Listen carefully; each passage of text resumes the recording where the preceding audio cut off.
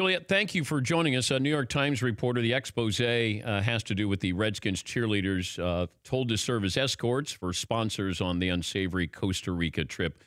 Fill us in on all of this information if you can, Juliet. Yeah, the group of Washington Redskins cheerleaders went to Costa Rica for their annual calendar trip in 2013.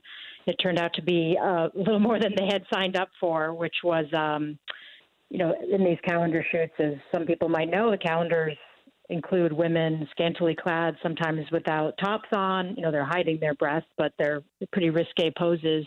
And the Redskins had invited some sponsors who were all male to come and watch these photo shoots in which the women were sometimes completely topless or completely naked, but just with body paint. So these women felt uncomfortable at that point, but not as uncomfortable as they felt a few days later when their team director had called 9 of the women out after a one evening practice and said sponsors had handpicked them to go to a nightclub and party with the sponsors one night. And some of the women started crying. They were calling home, calling their boyfriends, saying they felt unsafe. They went to the club without their passports and were told to flirt and drink with the men. And on the way out, I guess the police had stopped them because they thought they were prostitutes. So this is the situation where the Redskins cheerleaders finally decided that they had crossed the line, and they reached out to us to tell their story.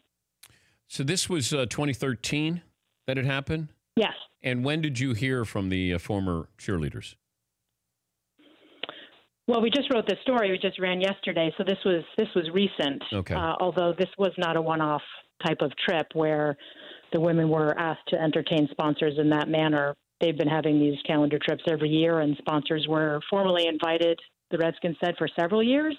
Although many years, including recent years, these sponsors have just shown up on their own to hang out at the resort or to hang out at the dinner time or try to go out with these women. And this not only these type of things didn't not only happen on these trips, but also here in Washington. Oh, okay. So this wasn't a one-off here. There was a pattern here. Exactly. This 2013 trip was the one trip that maybe was the most egregious, but we've since have gotten calls from other Redskins cheerleaders who are telling us other stories. So this was definitely not a one-off. But didn't Daniel Snyder take over or put the cheerleading aspect or, this part of their franchise in-house? Didn't he take a little bit more ownership of it when he took over this team?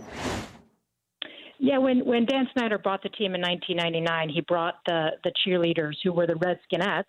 Terrible name, but they were the Redskinettes. He renamed them the Washington Redskins cheerleaders, brought them in-house, and basically made them more risque, less family-friendly, more scantily clad outfits for on game day, and the calendar shoots got a little more risque.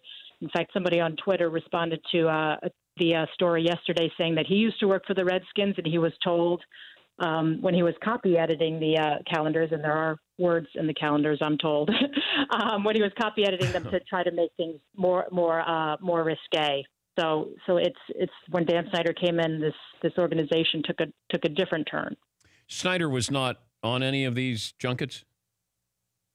No, he was not. Now, you put in the New York Times article that a Snyder-owned radio station once ran a contest where winners you'd get a cheerleader to wash your car, and then asking. Yeah, it was believe it or not, yeah, five lucky winners would get the Redskins cheerleaders. They would come over and wash your car, and it was I guess the two guys. There were two guys in the ad. They were talking back and forth, kind of breathy voices, and one said, "Wouldn't you like the opportunity for the Redskins cheerleaders to scrub you, come over and scrub you or something, or soap you up and scrub you?" So it's obviously sex sells, but they were really putting it out there in a way that hadn't been done before. What did the Redskins say when they did you contact Daniel Snyder or a Redskin official? Of course we did. Yeah, we had a response from the Redskins. They not only did they offer the team director for the cheerleaders, who denied most of what happened in Costa Rica, although she acknowledged some other things happened on a boat trip that they had the year prior. but they basically said that they had never heard of any complaints, and this was news to them. Have you, Commissioner, responded to this? Did you reach out to him as well? We reached out to the NFL, and they gave us I believe that there's a statement in the story saying, we try to work with our clubs for all the cheerleaders and all the employees to be treated fairly. But as the NFL has said in the past, that not every NFL team has cheerleaders, so it's not really something that they deal with because it's not league wide. So it would be dealt with team by team. Yeah, you have some other. I mean, I encourage people to read this. I mean, it's sad when you read it, but this is what we going on 5 years ago. But there are other moments here, other incidents here, and the timing of this as well, Juliet, because you got the Saints cheerleaders and the Dolphin cheerleaders who, have something in play right now with the league. And have you heard from other cheerleaders from other teams?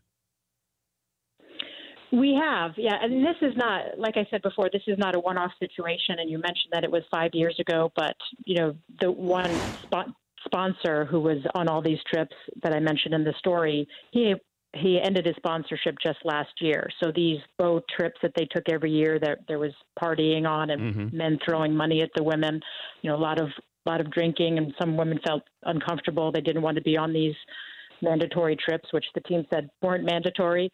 But, these things are going on as we speak. I don't know of any situation that went on yesterday, but, to say that the Redskins or any of these teams have changed their policies in the last few years, that would be surprising because it's a culture. It's a culture of how they entertain their sponsors.